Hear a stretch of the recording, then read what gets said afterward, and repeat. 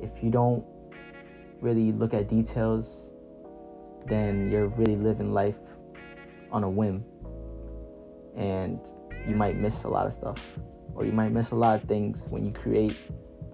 Because trust me, the way I look at sneakers is a way that an architect might look at houses or buildings, skyscrapers, or a musician can just like pinpoint a certain chord and chord progressions and all this other stuff that is just deeper than the surface level.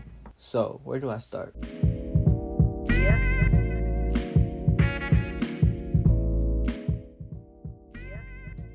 I guess I could trace my roots back to when I first started getting into sneakers around high school age. Although my parents did start me off by getting me my first Air Force One in a toddler size, like 3.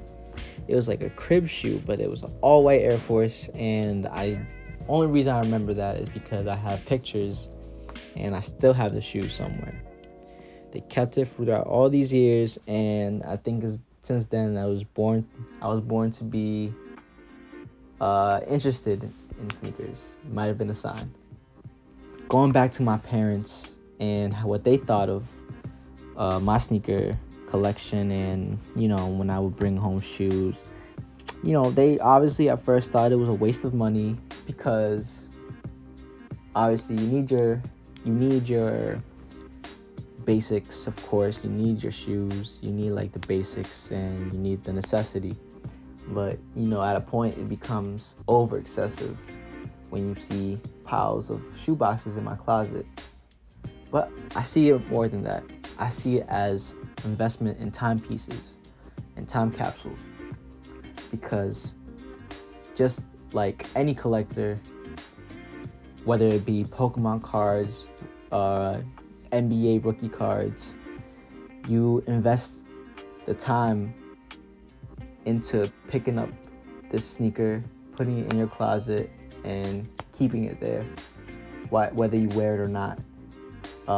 Eventually comes a time where somebody is out there looking for it, just like rare Pokemon cards, or just like rare cards or rare stuff. Doesn't matter what field it is, just so happens to be sneakers.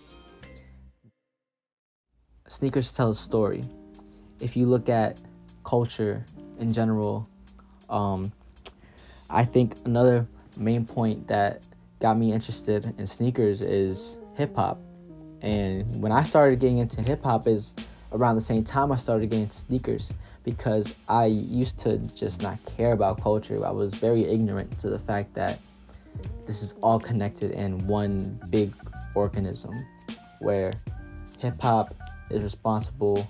Hip-hop would not exist without the sneaker culture. I feel as though that the sneaker culture definitely is paved by the influences that rappers have on people, and give birth to innovators and designers. I'm actually into the culture, and I'm not just one of these people that are in it for the profit, which is why I don't consider myself a reseller. I just tend to sell my collection. Maybe selling at a store where we run the culture, or like we shift the culture, where it's like the sneakers that you wear, you make the sneakers hot. The sneakers don't make you hot. It's more than just sneakers and clothes at this point. I feel as though that it's a whole world in itself, and being a sneakerhead is just a way of saying that you're part of the in crowd. Do I think that it makes a personality itself? No. I think that your taste defines you rather than what you have in your collection. What you decide to incorporate in your life and create is what makes you who you are. The chase is part of the fun. because if you go into a sneaker store right now and you see them on the wall, it just honestly, like, it's not even just like a, oh, I just need every pair of sneaker type of thing. It's more of a, I need these. I need to go find these, and the search is on. So I think that's where the passion comes from. The passion and the hardships that come with it is the pain that you endure when you realize that you're not going to be able to get these sneakers. The moment that made me realize that I'm in this for life is the feeling I got when I first got my Grail White Cement 3. And that's the same sneaker that I saw on Kid Cudi. The same sneaker that I would see in pictures and I would always want. When I finally got it, I realized that this chase is just one of the motivations in life that, you know, makes me realize if you don't go up and get it, you're not going to get it. Even something small like that, but it's an interest, and I could definitely put it in my interest where it's just a motivating force. So I feel like that solidified my relationship with sneakers, and if it wasn't for that, I feel as though that I would definitely be ignorant to a lot of aspects and cultures in different parts of the world. And it's just, I guess, a gateway for me to listen to people's stories and why they create, and it kind of motivates me to be a creator.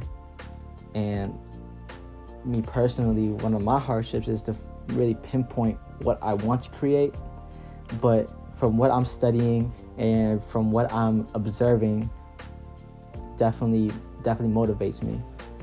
And I know it's going to hit me one day, but whatever happens, I know that I can go back and thank sneaker culture and how it became a part of me. It's just not just a sneaker. It's deeper than that.